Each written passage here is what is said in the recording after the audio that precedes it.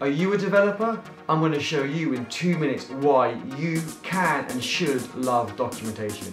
You should treat documentation as code.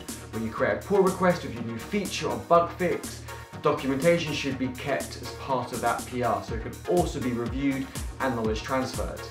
But how do we write documentation? Let's write documentation as code. No, I don't mean let's write comments inline in our code. That's a separate discussion. I mean, let's use things like Markdown, or even better, AsciiDocs, where we can generate amazing documentation as code, and then use something like AsciiDoctor to make it into a website or a PDF or any other variety of formats with a click of a button or type of a command. Let me create a demo folder. Then in here, if we create an ADoc file,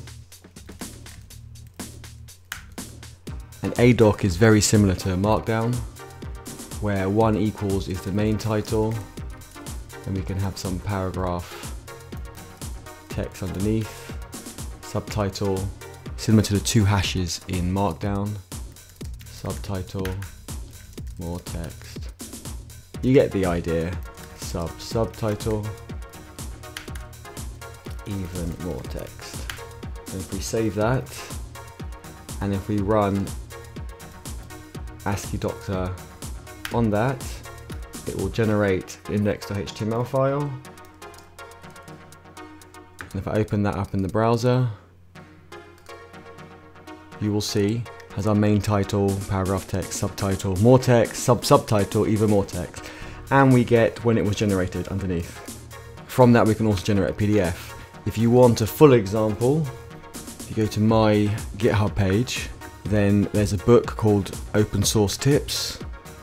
This has actually been done in AsciiDocs, and the table of contents is automatically generated from the titles and the subtitles. And you can change the styling, you can do these tips, you can do code blocks, all this great stuff. In addition to that,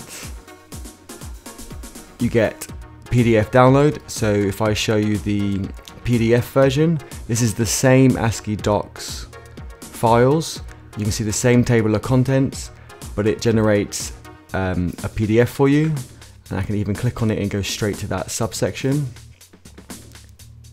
The also great thing about AsciiDocs is you can include code snippets from code files and also include other ADoc files. So if you have any text that repeats in certain places, you don't have to copy and paste it like you would in Markdown.